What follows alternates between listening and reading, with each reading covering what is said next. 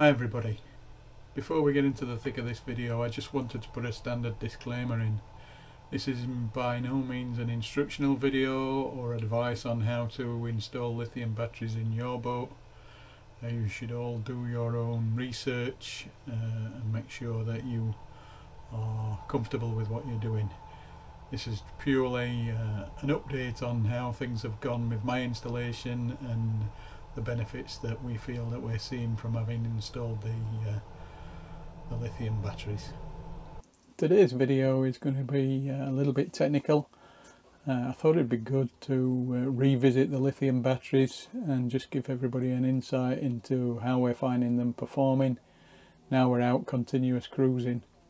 I think one or two friends have questioned, you know, has it been worthwhile, etc. And it's working really well, and I think it'd be good for people to just get some insight into what the difference has been, or how we're seeing things going when we're cruising out on the cut.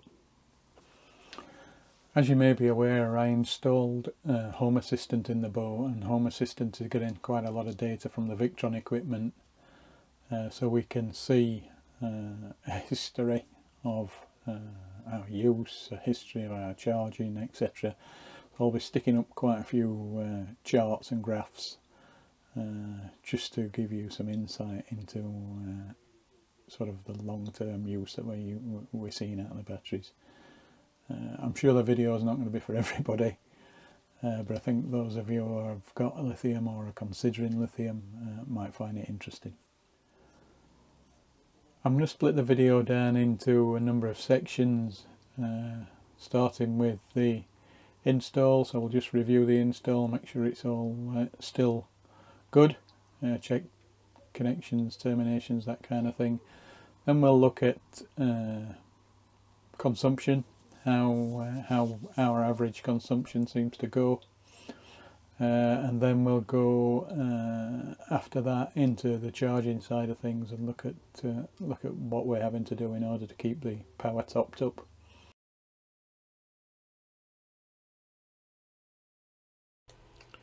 Here we can see the schematic for the boat. Feel free to pause the video and have a look a bit in more detail.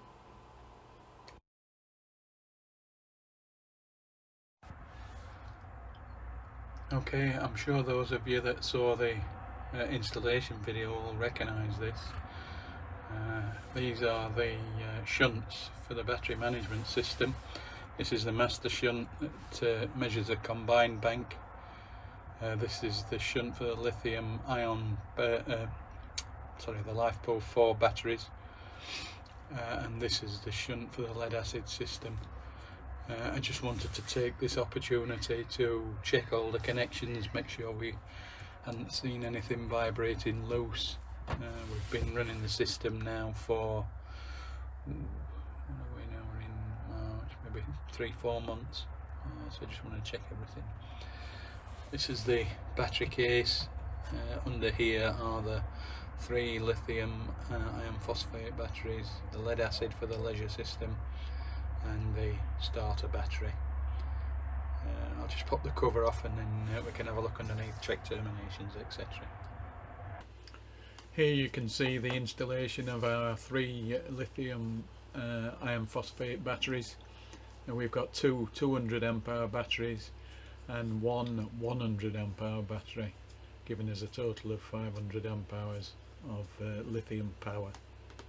Here you can see the 2 solar controllers, one for the 3 original solar panels that were on the boat when I got it, and a second one which deals with the 2 new panels that we installed. And here you can see our Victron inverter.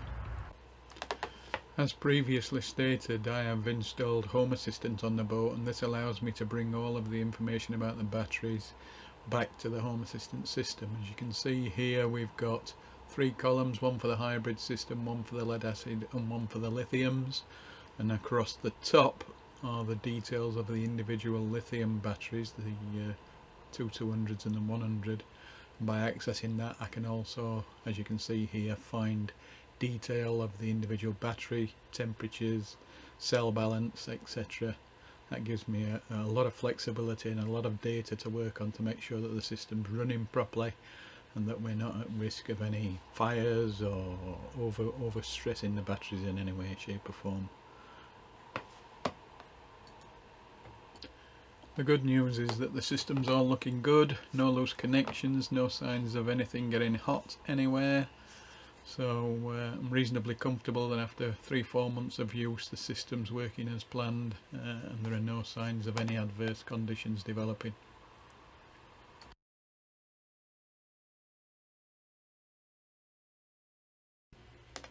So the first thing we did before we even bought the batteries was do an internal power audit of the boat. Here you can see on the screen our original audit with our guesstimations really of what the use was going to be at any one time, and as you can see from that, it looks like we need a good 300 amp hours just to run one day.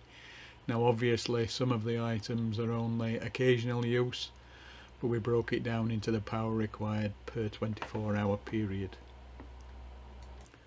Again, we had to take into account the space available, and it was quite clear that we weren't going to be able to get much more than the 500 amp hours in place that we finally ended up with. With this in mind, we envisaged that the battery bank that we were looking to purchase would give us approximately 2 days supply. We were also able to leverage the data coming into Home Assistant, and whilst we were in the marina still on the 240 main supply, we could see that we were consuming somewhere between 120 and 150 amp hours per day, as you can see on the graph attached. We also benefited from solar, but we just treated this as a bonus. This chart shows the situation following the installation of the batteries. As you can see, overnight we're consuming somewhere between 5 and 7 amps pretty consistently. That's the IT and the fridges. We then see the solar kick in and start to feed the system. It doesn't really get to the point where it's generating, but it's certainly taking the load of the system. Then through the course of the day we've got quite a lot of high use in and out, that'll be TVs and cooking, etc. And then during the evening time solar dies away and our usage is a little bit higher because we've got probably the TV on or something like that, then settling back down at the end of the night to the 5 to 7 amp point again. The bottom part of the chart shows that we consume about 20% of our battery capacity during that 24-hour period. This last chart just shows the overnight period in a little bit more detail. Clearly the fridges are the highest demand during the overnight period, and what we need to cater for. This next chart shows us off the main supply for about 3 days, and if you look at the bottom chart you can see that our consumed amp hours sits at about 100, between 100 and 150 per day. There are small amounts of solar topping it back up. Obviously this is winter time, but that shows that about 120 amp hours per day is our needs.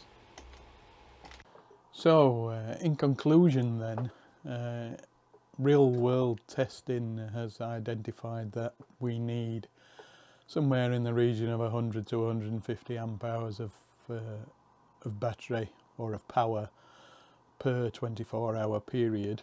I think the discrepancy between the power audit we did at the start and the real life measurement, so that we're really quite frugal. I was quite generous in my time calculations, sort of how often we'd use an electric kettle, etc.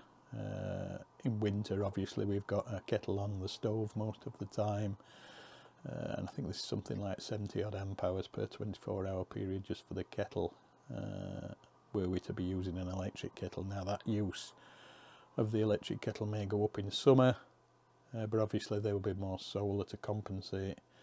We also need to take into account real world usage. I mean, our continuous cruising plans mean that we would be probably chugging 3 or 4 hours each morning, or at least every other day. So that would give us engine charging for that amount of time, which would easily replenish the overnight use. And obviously in summer we get much more solar, and you know, the years moving on, we're already seeing the benefit of that now. So I think the power audit was good. I think it put us on the right track for the batteries that we needed to buy. I think the real world measurements show that we are much more frugal than the power audit led to believe, and I think that's put us in a good position going forwards. So on to sources of energy then. On TOMMi we are quite lucky. We've got our Victron charger, which provides up to 60 amps of charging from the main supply. We also have a travel power generator working from the engine, which again allows us to run that 60 amp charger from the Victron unit. We have a 110 amp hour alternator, 12 volt alternator on the engine. And then obviously we've got our strings of solar, which give us about 735 watts.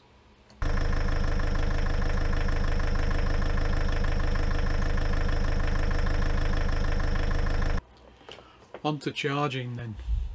This clip clearly shows a positive charge of 23 amps from a solar current of about 31 amps initially. But then I think Carol's got the bread maker on here, so as the bread maker kicks in currently, or you quickly see the current from the batteries drop to a negative number as it's feeding the cooker, but the solar still maintaining about 430 watts of power, giving us about 31 amps of current into the batteries. Obviously solar is fickle. It's dependent on the weather and the state of the sky at any one time, but it's definitely helps to push the range out of the batteries in the system. This slide shows the output of the solar system over the last 90 days, and as you can see from March onwards we're seeing more solar coming into the system. But obviously it's very fickle, as I say. It jumps around quite a lot as the sun goes out, clouds come past, etc.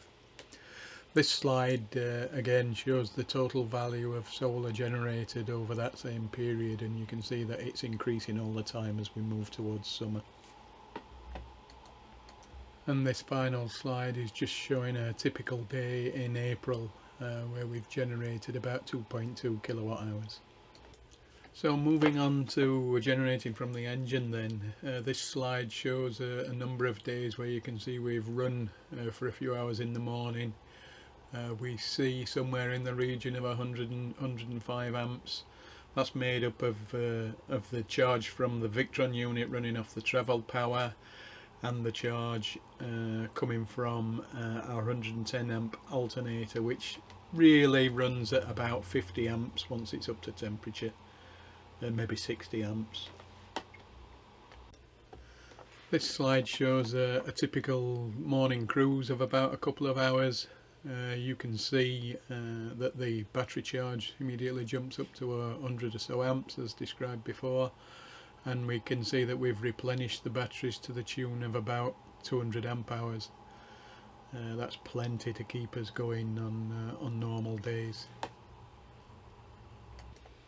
This image is quite interesting because again it shows a morning run and the batteries have been brought up to 100%, and you can see that about from 8:15 onwards the BMSs on the lithiums are dropping out, and they tend to drop out, then top again for a bit, drop out, top again, and that dropout period extends over about an hour, and after that they stay full and no longer cut back into charging again. But it's an interesting phenomenon.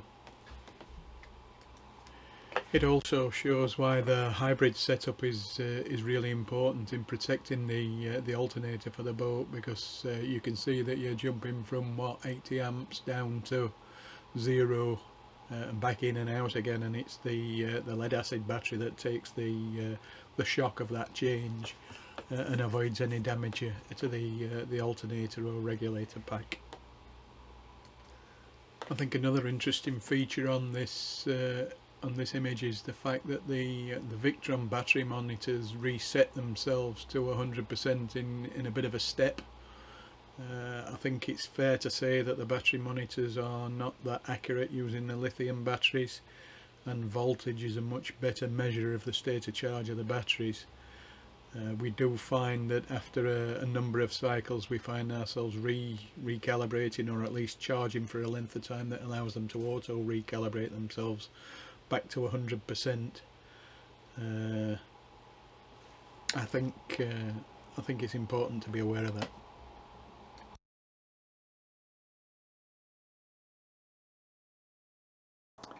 So in conclusion then, I think the lithium battery or hybrid lithium battery conversion that we've done has worked out really well for us. I think it's made our continuous cruising experience much more comfortable. I think it's fair to say that being a techno chap and a bit of a fiddler, I tend to be on the high side in terms of consumption, so we needed to cater for that in the boat.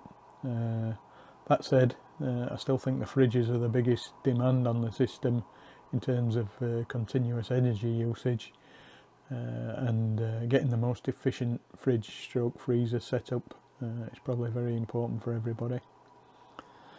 The lithiums, the more lithium capacity you can get, the better, in my opinion.